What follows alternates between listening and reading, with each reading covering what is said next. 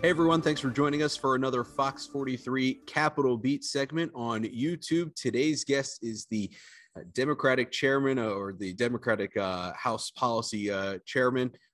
He is from Erie County. Ryan Bizzarro is our guest today. Chairman Bizzarro, thank you so much for joining us on the Fox 43 Capitol Beat. How are you? Yeah, I'm doing well. Thank you for having me today. I'm excited to have a conversation today.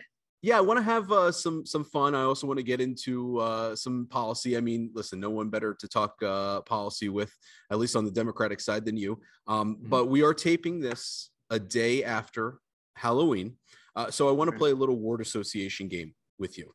I want you. Right. I'm going to list off a bunch of names, and I want you to tell me the Halloween candy which you most associate with that person. All right. We'll start with Governor Wolf.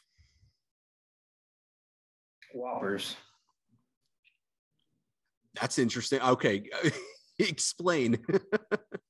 They're just like a traditional kind of candy. You get your mix of the chocolate in there, but, nothing against he's older. A lot of older folks. My grandparents like those, so I just associate like Governor Wolf. I think he would like those.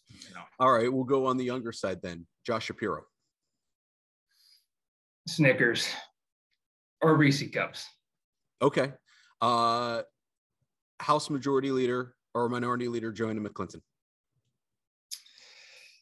Joe's tries to be a little health conscious, so I'm gonna say she's gonna go with the Reese Cup too. I think out of all the candy out of there's you got to get that protein, get the peanut butter in there. So definitely Reese's. And now something really interesting. I mean, everybody likes Reese Cups. Oh, okay. Okay. Well, now let's get into I want to get the interesting responses. Speaker of the House, Brian Cutler. Candy corn. Oh, that's savage. Candy corn. Yeah, he likes candy corn. My buddy Brian. And joking aside, what's the relationship like between the two of you? Brian and I get along great. Look, I can appreciate any type of young person getting into this area in this field. And Brian has started off at a very young age, and his career has just accelerated in the House. And it's not easy. It's certainly not like the Senate where everyone gets a participation trophy, right? Everyone, you go over there, you get a chairmanship. That's not how it is in the House. You actually have to fight your way up and beat the seniority model. And Ryan has done that. I have done that. Leader McClinton has done that. Several of us have done that. There's just a lot more many people, and it's a lot more savage in the House. It's a difference between fighting on the playground and fighting in the country club, right? We're the playground fighters. We're a little bit more rough and tough. And I give Brian all the credit in the world for accelerating the way he did, especially as a young person. Yeah, and I know things. Right now, it seems like the political divide is maybe that fight, I guess you could say, it seems to be feistier than ever. At least that's what it seems like. I mean, I'm just covering the Capitol. Right. I'm not there on the floor, but at least the current political climate, and maybe you can correct me if I'm wrong, it seems like the current political climate kind of lends itself to what you're saying about that playground fight. Sure. I mean, listen, we are a microcosm of what's going on in DC, right? Before, I used to say Washington makes us, the state legislature, look good. I don't know about now. I think that we can be as equally toxic as them. I mean, right now you have folks introducing bills that hold no merit. They're wildly unpopular to most Pennsylvanians, but they're doing it to appease small groups within a radical fringe. And that's not good public policy. Nobody wins in that. We're perpetuating a whole bunch of lies out there, and consequently, we're confusing people as to what is true and what is not. And I think as any elected official, you have to be above that. You have to be able to have hard conversations with people you represent and tell them that, no, that's wrong. That's inaccurate. If it costed your seat, it costed your seat. If you're in this for a paycheck or to amplify yourself, you're in it for the wrong reasons. Some of the legislation that's currently being discussed, I mentioned this a couple of weeks ago. We kind of went into this when I did a story on Rep. Rabb's bill, and that caused a lot of controversy on both sides. a lot of Republicans saying this is a farce of a bill, and a lot of Democrats saying, well, Republicans introduce a lot of farcical bills too that don't get a chance to that have no chance at ever becoming law because they know the governor would veto it. So how do you guys get past that that part where a lot of people have said, listen, these are just showmanship. This is political theater, and get past that to get meaningful results for the people of Pennsylvania. Look, the theatrics, has no doubt about it, have really ruined any type of progress that we can make. We have each respective side is more concerned about winning than they are about achieving some actual goal. Now, granted, I've never served or had the opportunity to serve in the majority since I got here in 2013. I have always served with both the House and the Senate, Democratic caucuses always being in the minority. So we could talk about what we want to do all we want, and we could kind of push our agenda forward. But at the end of the day, it's about numbers, and we have never had the numbers on our side. I think there's some great policies out there that the House Ds have, and some great bills that we have introduced that, quite frankly, not only do they have merit, but they deserve consideration on the floor. And if we were more concerned about helping everyday people and truly helping Pennsylvanians, we would run some of these bills.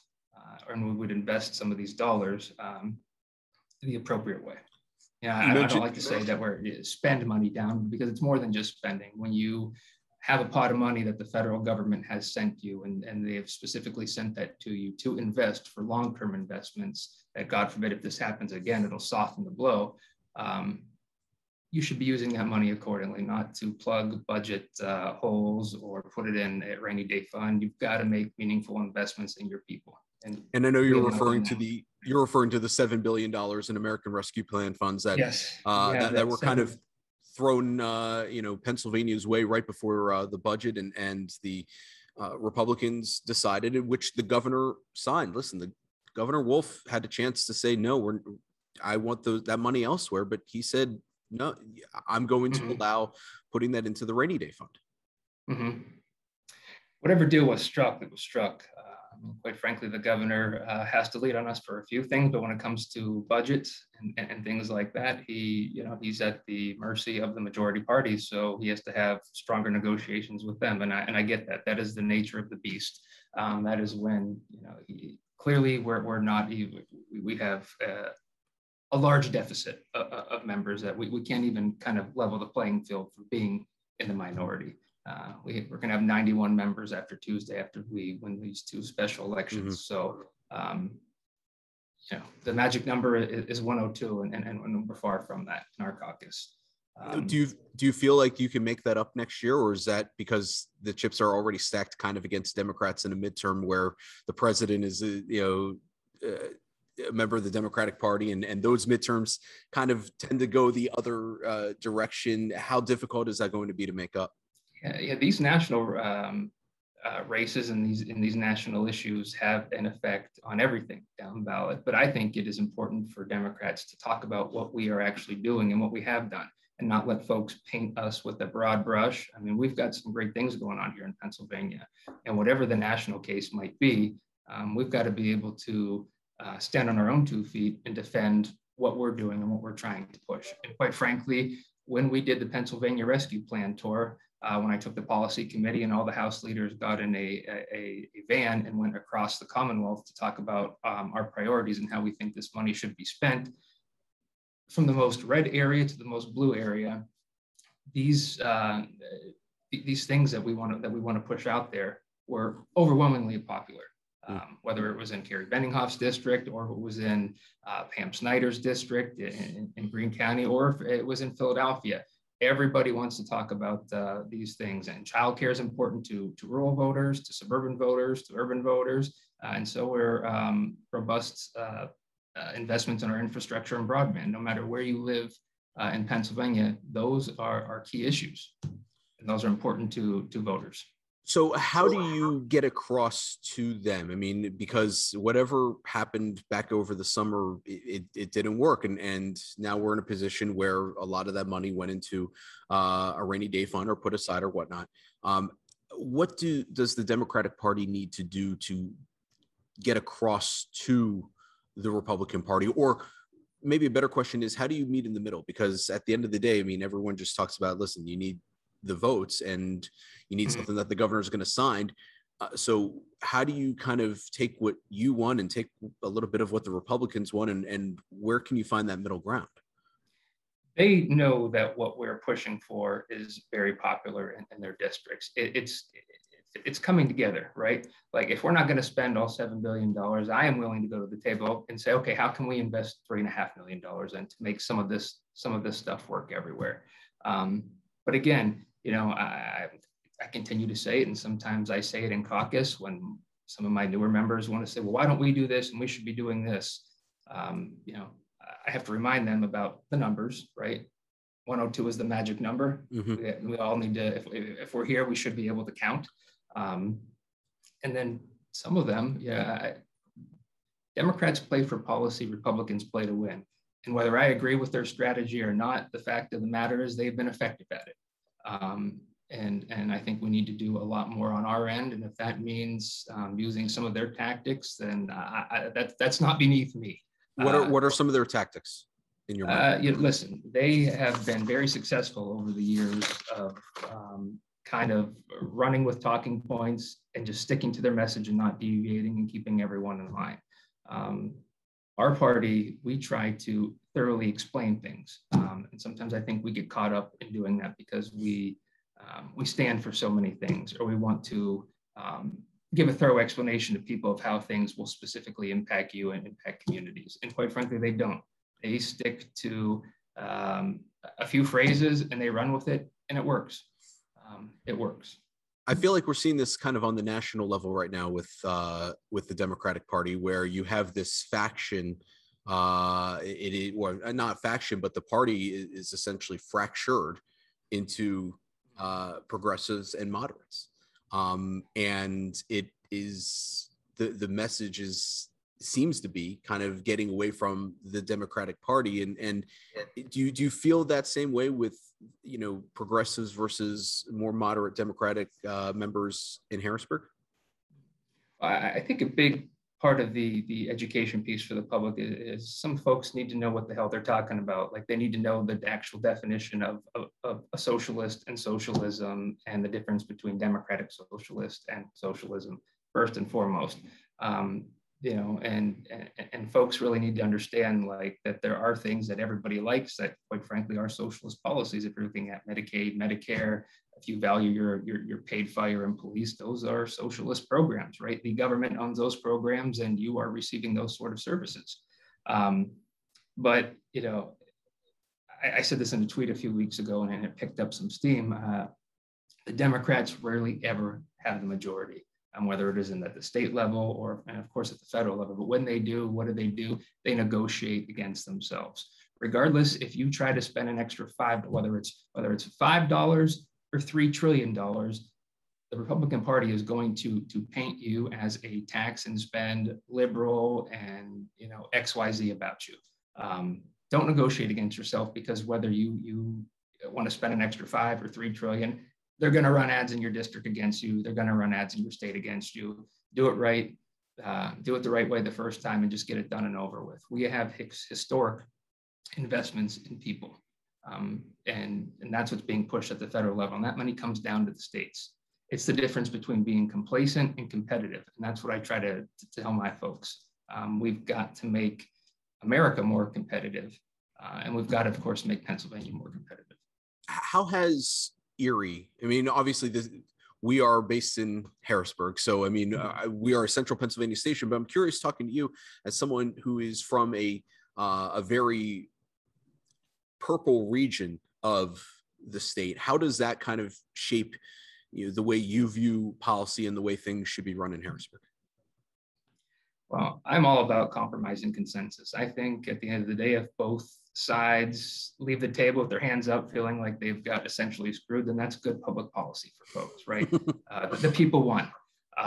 Nobody should get everything they want. I don't think you get that in real life, and that's not realistic to get in government. And if my Republican colleagues could just worry about delivering for people instead of delivering for certain folks, we could get a lot done for the state in a very meaningful way.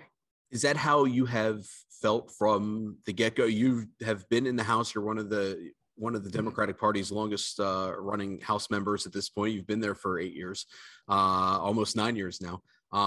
Have you kind of felt that way from the start, coming from Erie? I have not deviated my position on anything really major since I've got here. I've always been the guy who campaigns from the center because I believe that most people are center-minded folks. They do believe in compromise and consensus, and a lot of folks just want us to work together. Unfortunately, we only hear the loud mouths from the far left or the far right. Those are that's the noise that we hear. And it's trying to decipher that noise to find a common ground. I've always worked to find a common ground.